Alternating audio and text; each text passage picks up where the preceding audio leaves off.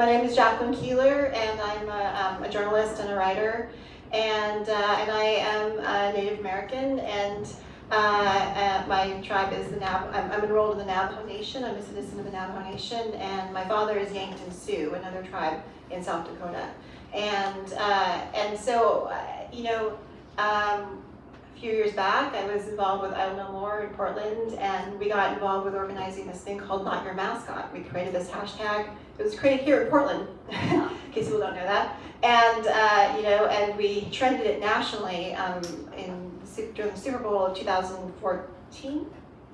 And so one of the few, I don't think many Native hashtags have trended nationally, so it was kind of a special thing for our community.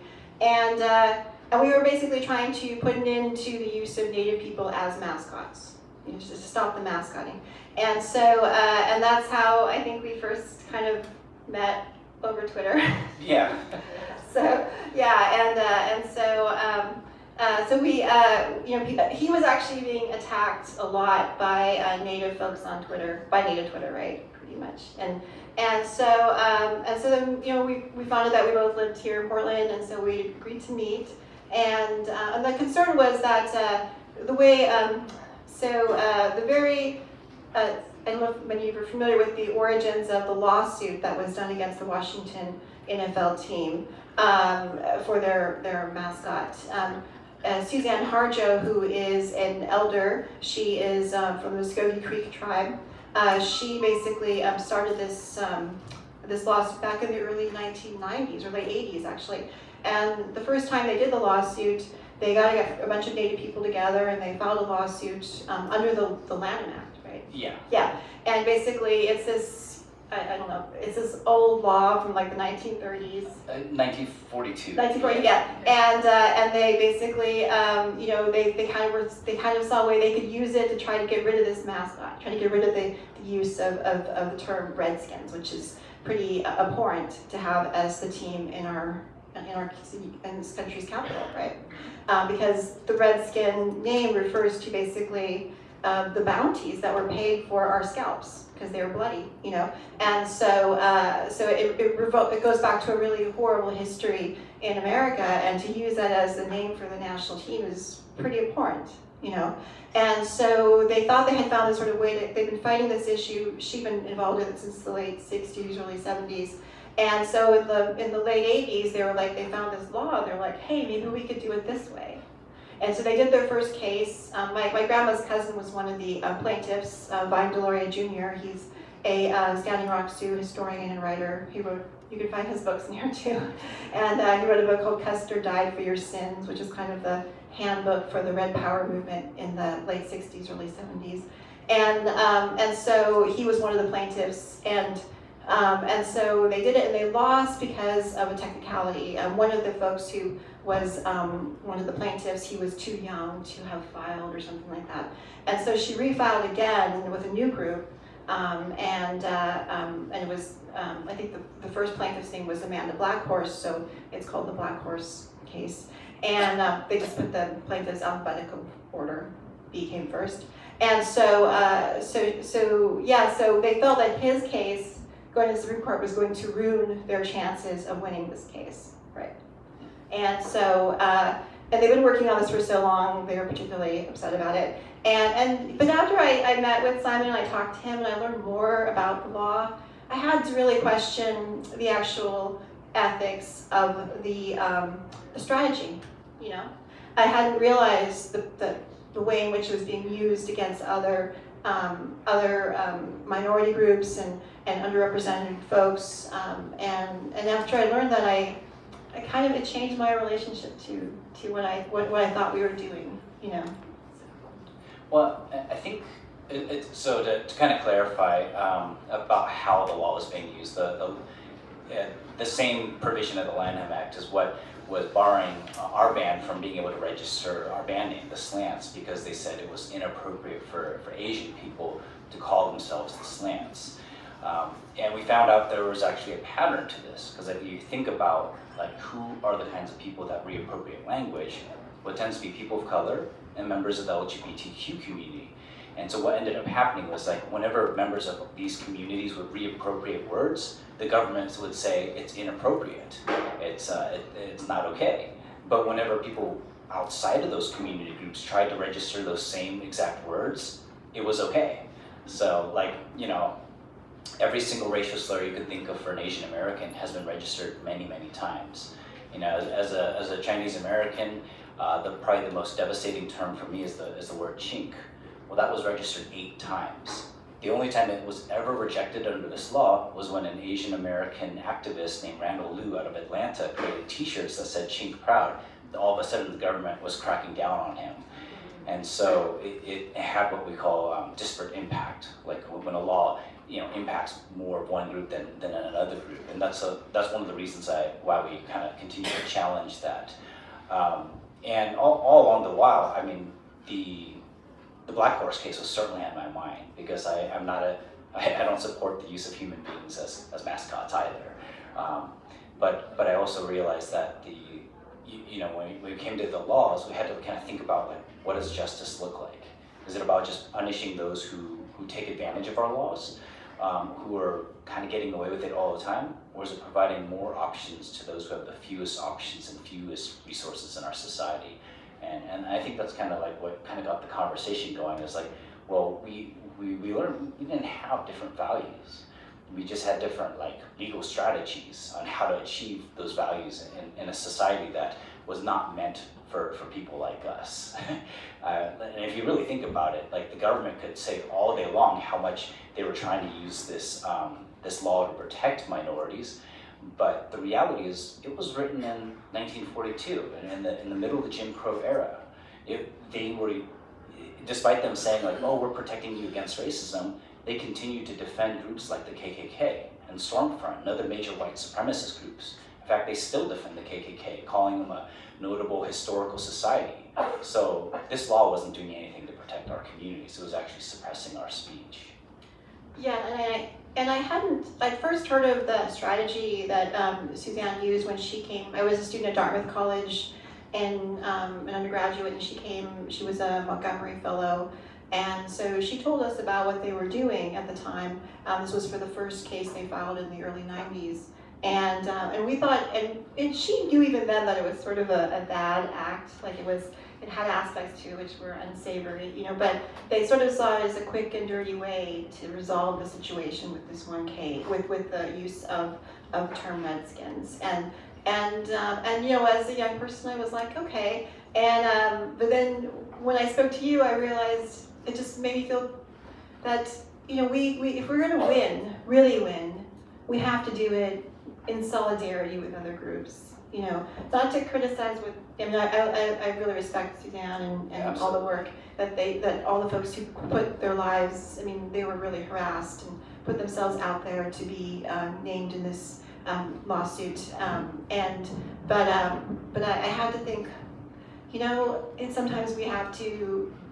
First of all, we have to talk to each other, different groups. I mean, that was really quite eye-opening to me. I hadn't realized the ways in which the law was being used so selectively and really to silence mostly people of color and LGBTQ people. I had no idea, and certainly the Native community did not know. And so after I spoke to Simon, we did an interview, and I published in Indian Country Today.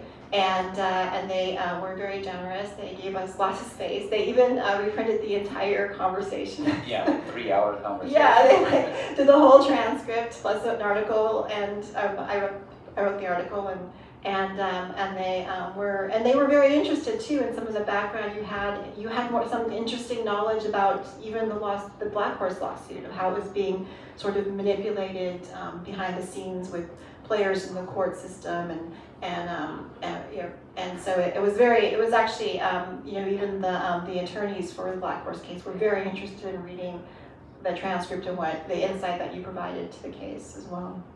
Yeah, but I think that, like, one of the things that these kind of parallel journeys also shows is that, like, there's no doubt that good was created from Harjo and the Black Horse cases, because it raised the profile, it raised the issue to a level that most Americans were not even thinking about.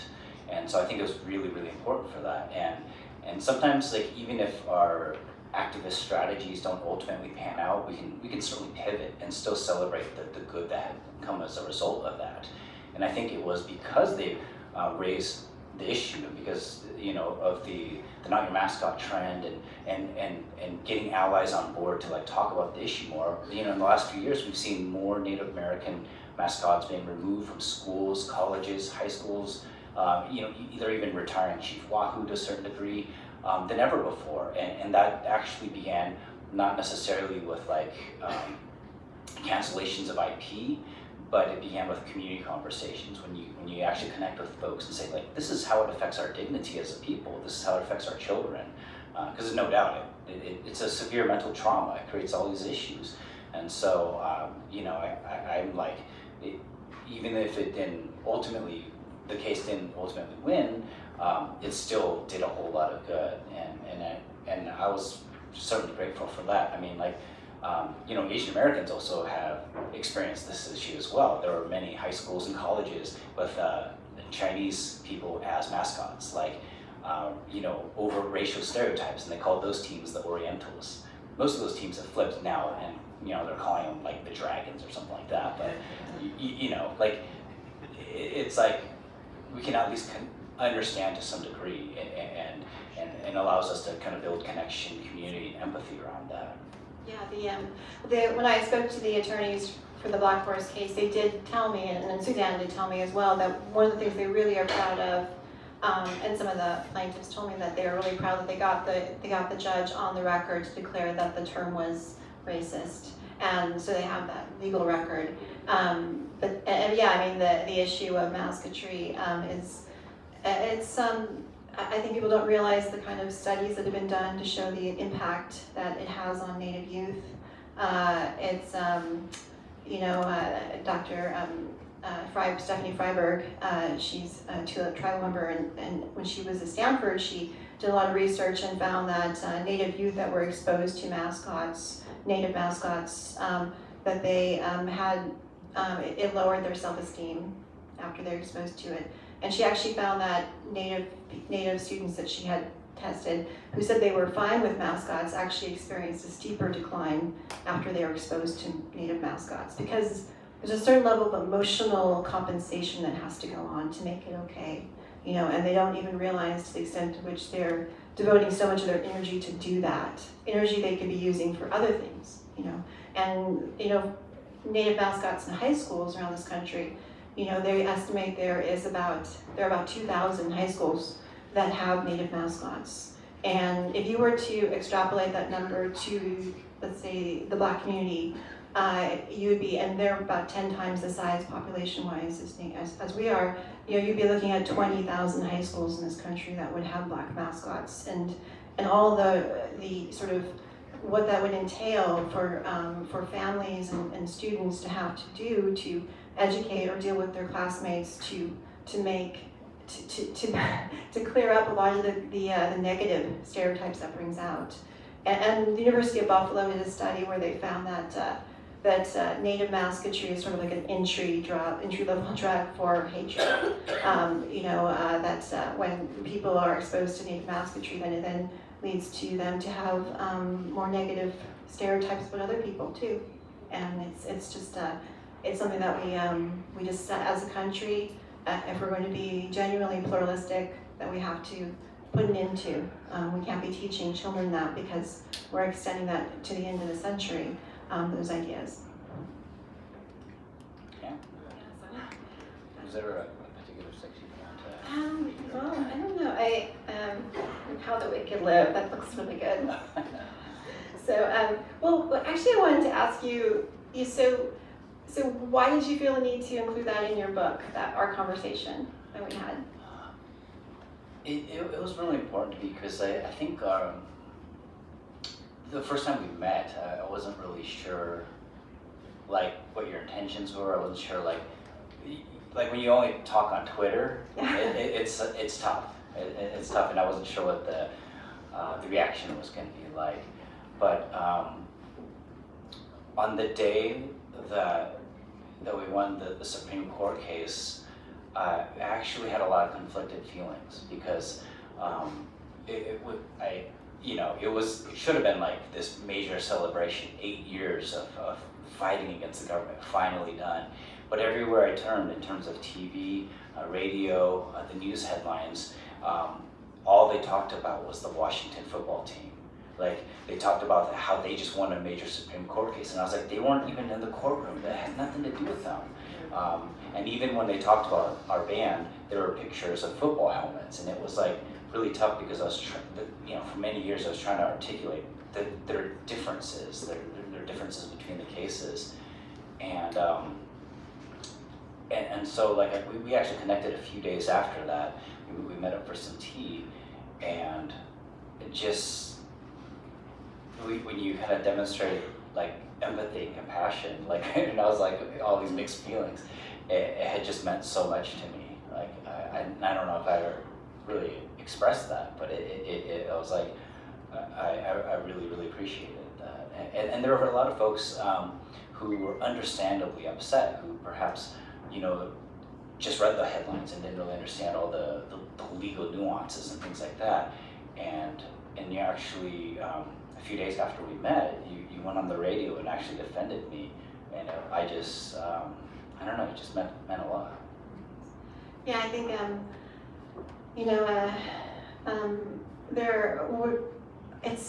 there's so many ways in which we're all approaching white supremacy from different seats of the table, and often we're not able to relate to each other. We have to relate across the social structure of white supremacy, of which this country is built on. It's a fundamental part of the origin story of this country.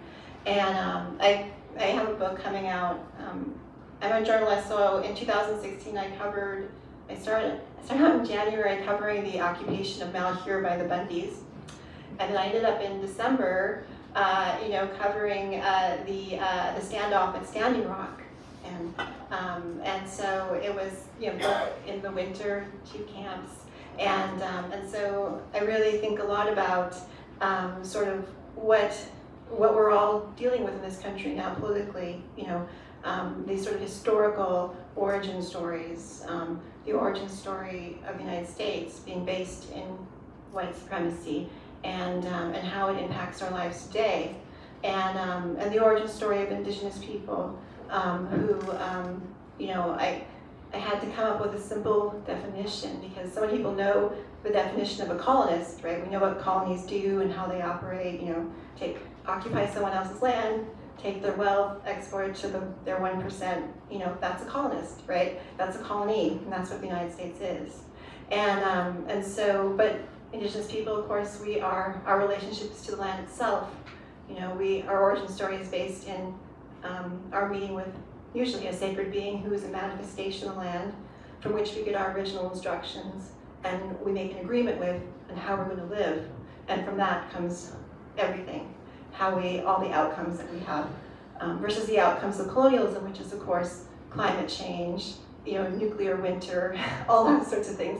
They're very different from each other. And I just bring that up to explain that, the things we're dealing with are not individual things, in a sense. They're not our fault, right? They are, but we need to understand them, and we need to talk to each other to do so. Absolutely. I was actually on a panel with Amanda Black Horse about 1.5 years ago, and it was really interesting because we were each sharing our stories to this room about 400 or 500 attorneys, like IP attorneys, who were like fascinated by our respective cases. And someone stood up and they had a question, and they said, I wish we could live in a world where both Amanda and Simon could win. And the irony is that they wouldn't let us respond to it. It was the white attorneys who were, she has a white attorney, I had a white attorney. They were all representing us. They were the ones that answered that question. But I just wanted to say, like, if you want a world where both of us can win, then you have to end white supremacy. Like, the rules weren't created for us. We have to play with these rules. We have to work with them and kind of deconstruct them from inside.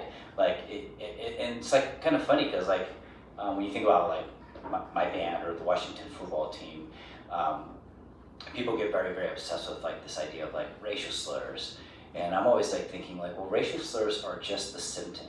And sometimes we might use them as a tool. But the reality is that racial slurs wouldn't exist in our world if our world wasn't based on racism, if we didn't have a structure, a system of racism. So that's why I try and use it to exploit the system, to find ways to actually challenge it and to deal with the root causes of like institutionalized racism or discrimination and cultural racism. Yeah, it makes me, you're talking your song about, how you wanted to, to the trademark office and stuff like that. And I was just thinking like, and I think it really appealed to my son because he doesn't want to feel limited by white supremacy. He's at an age where he just wants to do what he wants to do. He doesn't want to feel encumbered by it, and I think that's really the goal, it's the goal is not just to end with addressing aspects of this octopus, right? The goal is to actually be completely free of it. And I'd like you, maybe to hear how you feel like pursuing this case, what that meant to you, and how taking ownership of like a term like slanted, what exactly that meant to you. For me, it comes back to this idea of dignity, like the idea of choosing your identity and kind of owning it. It's like that's tied in with dignity. It's I believe it's a human right that others shouldn't have the right to define who you are. That you should be able to do that. You should decide how you want to be addressed and how you want to be identified. And I think for a long time I couldn't even quite articulate it like that way. I didn't really quite understand it until a very particular moment, and it was not in the Supreme Court, definitely not there, but it was in a moment that happened afterwards. I guess we were walking out of the courtroom, and I was just thinking, like, the court, they don't get it. Like, the government just doesn't understand it.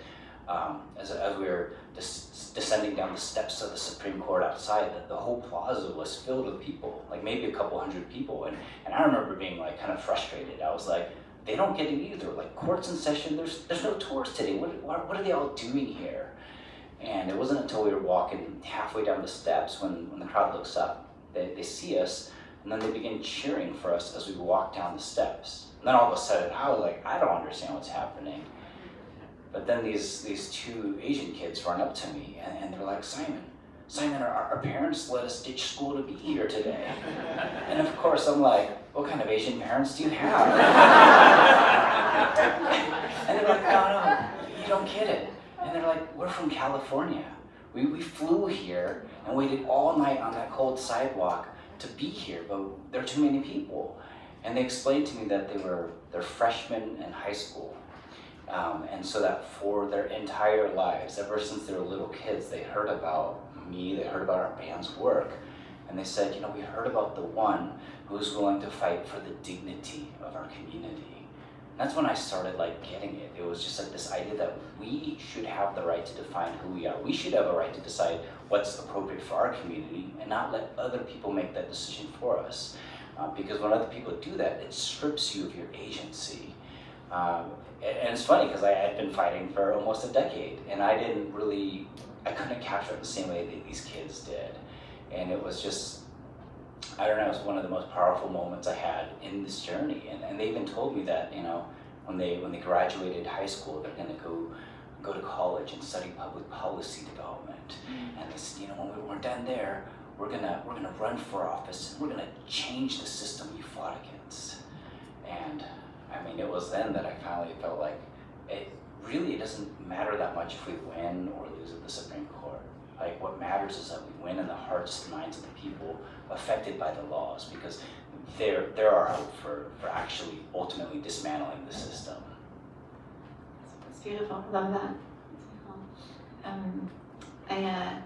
So then how did it feel? So then there is the thing about our communities, right? And I think for Native people, sometimes I get questions from from folks from reservation communities who have Native mascots, right?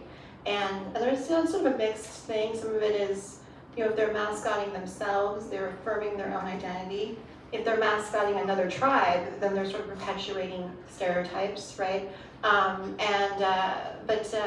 then when they travel, these reservation high schools, they have to play white schools off the reservation, and they get confronted by all this really negative, these sort of, trail of tear signs and, scalp them and all that kind of stuff, And so there's our communities, but then there's how we interact with the dominant society that benefits from white supremacy, right? And you sort of confronted that in your case as well, because here you have Dan Snyder, owner of the Washington Redskins, trying to use this for his own benefit and to turn to minority groups against each other in the process. Yeah, I mean, one of the kind of weird results of the case after we won was like a whole bunch of Washington football team fans started following our pages. And so we just started using our social media accounts to talk about why we should end native mascotry. Because all of a sudden we had credibility with them in a different kind of way. And we're like, hey, if you really believe in freedom of speech, if you really believe in these ideas, well, why not let these other people make those decisions about it as well? And let's talk about these stories of why. Like, what would it be like for you if someone like masqueraded your child and treated him like this?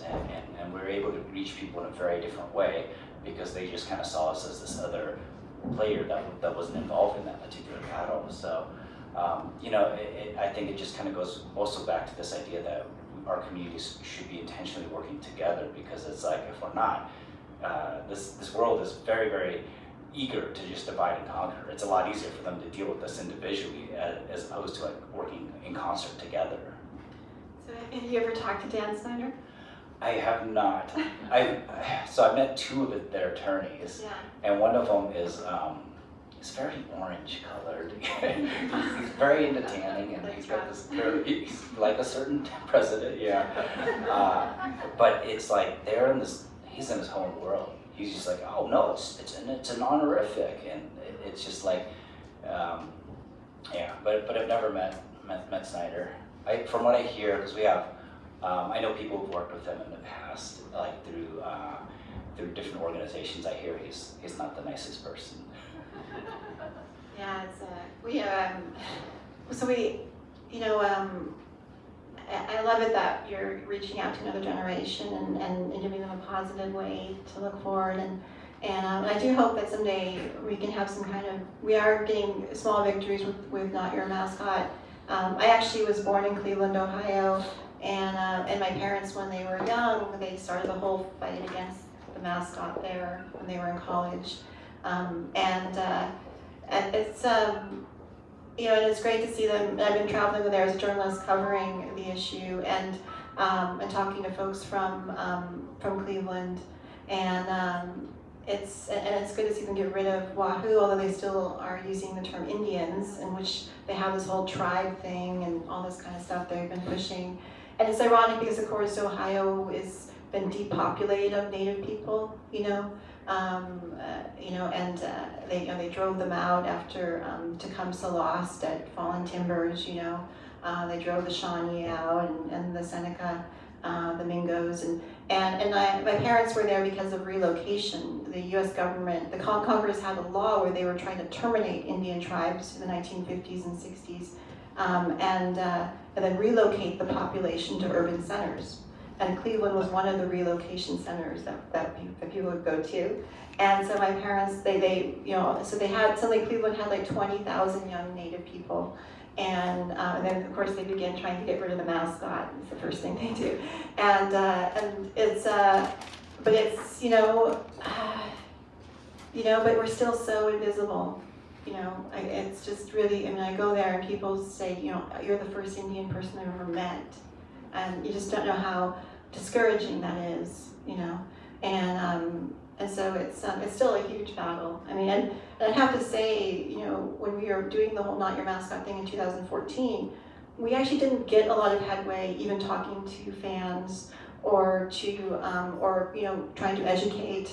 The way we got a lot of headway was actually putting news pieces in the news about Dan Snyder and the ridiculous things he was doing trying to protect the mascot on reservations.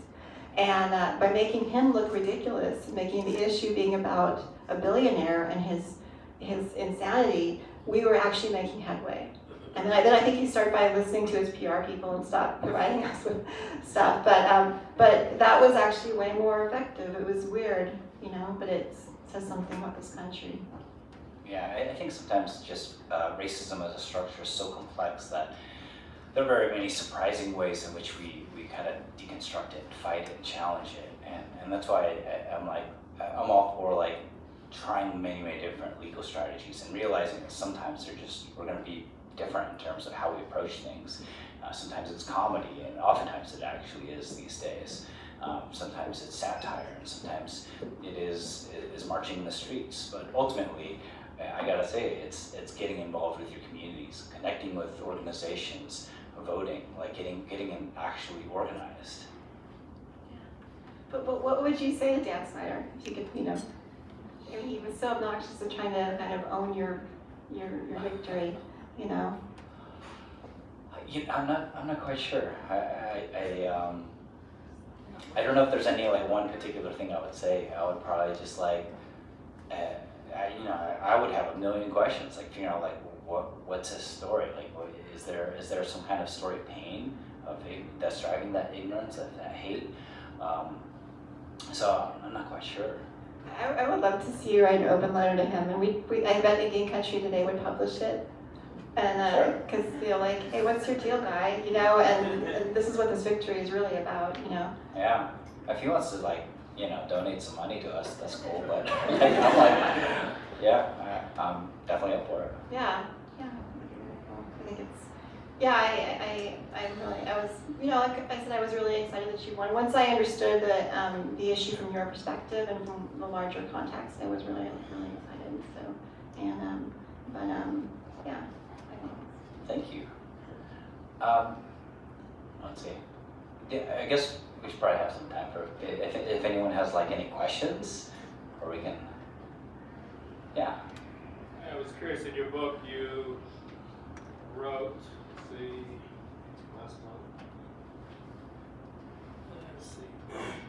It could be a badass reference to our looking at the word the slants. A badass reference to our own perspective, or a slant on life, as well as our journey to unpack these false stereotypes of people of color. It was a way to pay homage to the work of activists who reappropriate words and imagery for self-empowerment and join a larger movement. The bullying I experienced as a kid hadn't really gone away. I was moved the other day listening to your interview on NPR. Called up my daughter, who is a Asian American, Korean. She's gone back to Korea, and at the end of this month is getting her Korean citizenship back after 24 years being adopted over here. But she had that experience. And I didn't realize it growing up in McMinnville, Oregon. She was a chink all her life, until she finally came home one day and said, "I'm tired of it, Dad. I'm not a chink, I'm a gook. I need to get their words right." No, because the word Hanguk is what a Korean calls himself. Yeah, gook is just a Korean word for country. And so she stopped a lot of it, but I was very interested, when you talk about reappropriating words, what does that mean? Because I know what happened with my daughter. People didn't know what to say when she said, "Call me the right word." Yeah, I mean, I've had a very similar story of people calling me a Jap and a kook, and I was like, I'm a chink. Like, you know, you're so stupid, you can't be racist properly. So, like, I can definitely relate to that experience. I think, you know, there's power in claiming an identity. There's power in saying you don't get to define who I am. Like, I get to choose those words. And like, while not everyone might agree with this idea of reappropriation, because they're confused that words and the meanings of them might change, there's no doubt that there's a shift in power from the dominant group to those who were reappropriating these terms, because all of a sudden people have to check in and say like, well, is it okay if I use this word? Is it okay if I sing to the lyrics of Kendrick Lamar? Like, you know what I mean? Like, you gotta check in and see like what is appropriate for you to do or not, and people are not used to that. And that's why it's so powerful, because it's disruptive. And you know, every single study ever done on reappropriation affirms that there's this shift in power. Even when people don't believe in reappropriation and they start using the words, there's a sense of a psychological and emotional shift in terms of like the relationship to their own identity. Seems like it makes a more dynamic, exciting society. Yeah, it's like, I believe it's a tool for social change, but it's also like poetry in action. And I think as a country, there's ways in which we're really unique and lucky to have so many diverse, stories. I mean, I don't know that there are any other countries in the world that have so many stories, and yet we get to see so few of them, on television or, and we have an embarrassment of riches. I just wish we could, I think the idea of us actually checking in with each other means that we will have a more enriching experience as human beings.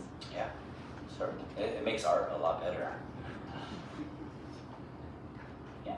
So I would also have a million questions for you if I had a couple hours. I've been following this for a very, very long time, and I want to say just a comment. I love that you guys are together because in the beginning, from a legal perspective, thinking about these two situations, it was a big concern, and seeing the empathy and listening to each other is something that our society needs so much. I feel very inspired by that. But just as a question for you, listening to you explain the origins of the name and why you wanted to name your band that, I'm wondering when that evolved for you. Because I can't imagine when you were sitting at diner, you were like, I'm going to be called the Slants and I'm going to have the Supreme Court case. Or, like, when they start, when they declined your request, like, how did you evolve this? And did you have people in your band say, I don't want to go in for this fight, let's change our name? It was a long fight. Yeah, it definitely was a long fight. And to be clear, that scene in the musical, that didn't actually happen. Because I was living in Portland and my parents had already sold their restaurant. So if you want to read how it actually happened, it's in the book. I would say my relationship to the word, the slants, or the name, and even to this idea of reappropriation has certainly evolved over time. Because I did not imagine this being like an issue. In fact, when I called it the Slants, when I was like, oh, it's going to be our perspective, our slant on life, I didn't feel like that it was like this offensive racial slur. I'd already seen all these Asian Americans using the term in this reappropriated way, so I thought we were just falling in line with it. And we had not received a single complaint about the name in all the work that we were doing. And we were working with community organizations in 34 states. Not a single complaint until we applied for the trademark. Then all of a sudden the trademark office is like, well, urbandictionary.com says it's offensive. And I'm like, you gotta be kidding me. And that's, I think, like for me, it was like, oh, well, it's about the principle. Like how can they tell me that their quick internet search on a wiki joke website, how can they say that matters more than the opinion of the actual community itself? And I think that kind of solidified my belief in this idea. But it's funny, like a week and a half ago, I was doing an interview with the Willamette Week before doing this event, and the guy was asking me a question like, if you go back and do it, like knowing what you know now, if you went back, would you do it all over again? And I was like, well, if I'm to be honest, like, if someone were to tell me like you're gonna pretty much go bankrupt, lose every original band member you have and most of your close personal friends as a result of this, and they told me that in 2006 when I started the band, I'm like, I don't think I would have done it because I wasn't who I am today back then. I wasn't ready for that yet. But a lot of life's journeys, a lot of those big challenges aren't like dealt with all at once. They're dealt with in little steps. Like you kind of move the needle a little bit more and more. You start realizing like the impact a little bit more. So to kind of, if I were to go back, I don't know if I would do it again, but it definitely kind of evolved year by year. The more I saw how the law was impacting people, the more I saw how the name was meaningful for people, like kids in my community who had been bullied and harassed, the more I realized we needed to continue forward.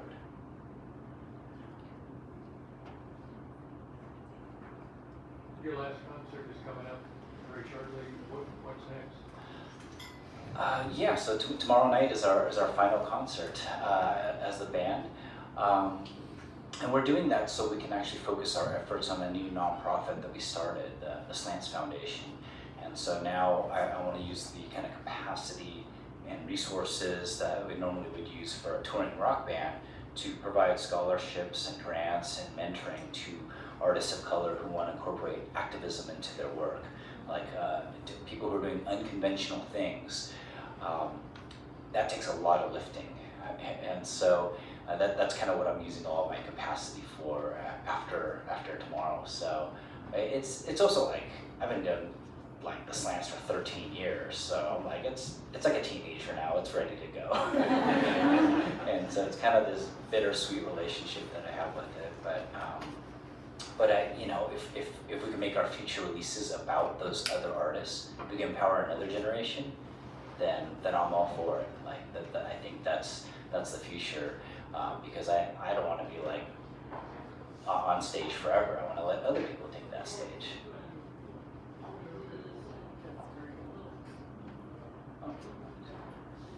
On Saturday on cable radio, I heard a live band from the studio called the Gringo Mariachis, and they really are bicultural, and they're not allowed to put that name on Facebook. And I just hope that somehow they connect with you guys. Sure. At least learn from your experience, because that is just so wrong. You can't look them up on Facebook.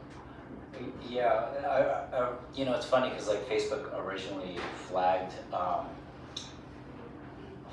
band name at one point, but they allowed another page called the Slants Eat Dogs, and thought that was acceptable, and so we had some words with them.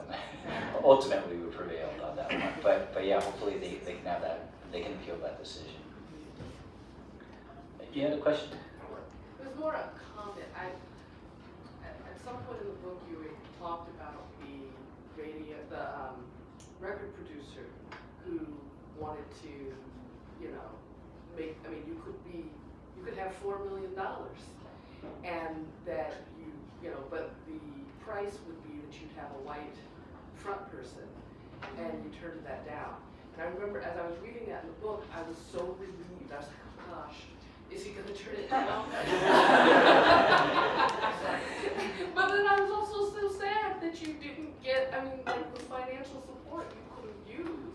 And I imagine that must have been such a hard decision for, you know, and when you were saying, I thought about it as you were talking about if I had known then, would I do it again? I thought about all the different difficult decisions you've made along the way to get to this point. And so I want to say thank you for that, and just also ask about, you know, what was it like to just be making those choices all along the way?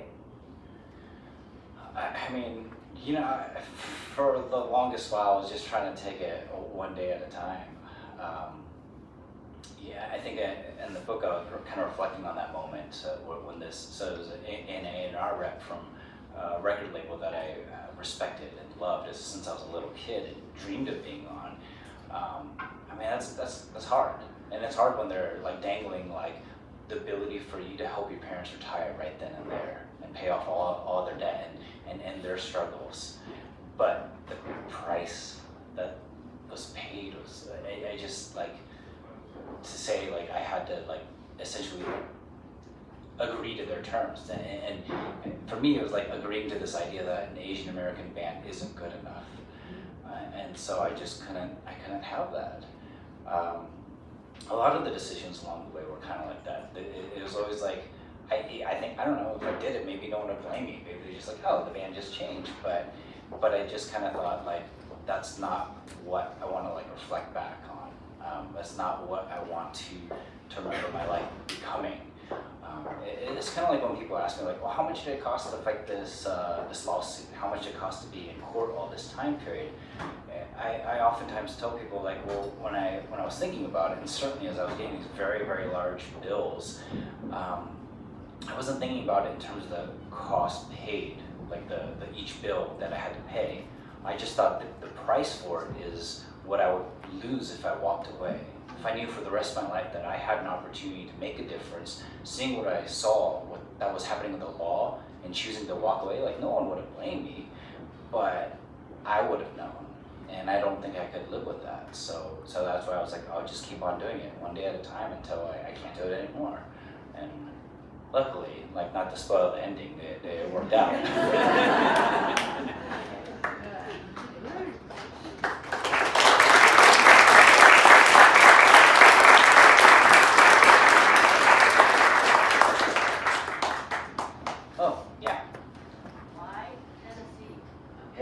Tennessee. Portland is not that affordable anymore, you know?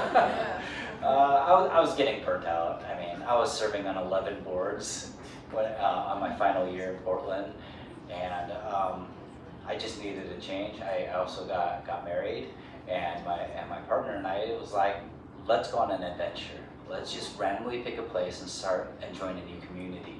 And I highly recommend this. I think more of us should vote, but like move to swing states to help balance things out a bit. So you're welcome, Oregon. But, you know, I like it. It's way more affordable, but the humidity is terrible. See, I thought you chose it because it was Are you in Memphis? I'm in Nashville. Oh, Nashville, because the music, I guess I thought more like you were going to some kind of roots type of thing, or... No, it was just like, oh, it seems like a cool place to live, and so, yeah. What's that? It's great. It's weird being in like the bachelorette party of the like capital of the world, but aside from, I mean, it's like it parallels Portland. We have pedal taverns too.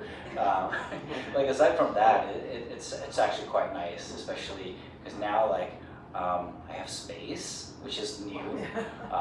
Like some of our neighbors have cows and horses, and it's like when I go past them, it's so calming. Like I actually have a backyard and it's up against a forest, and it's so soothing and nice. And so I'm quite happy there. You could have come to Tillamook. Yeah, but you know, I think we just wanted to travel a bit and change it up. But who knows?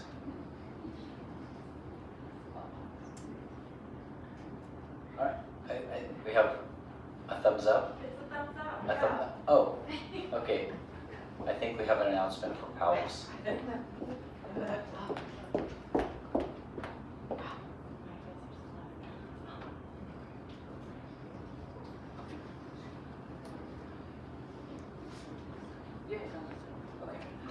I guess we're going to do one more question, and then there's going to be a signing over there.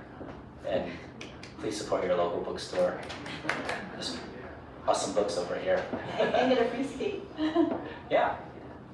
So any other questions? Yeah. So as an Asian parent, I'd be remiss in not asking you, have you ever considered law school?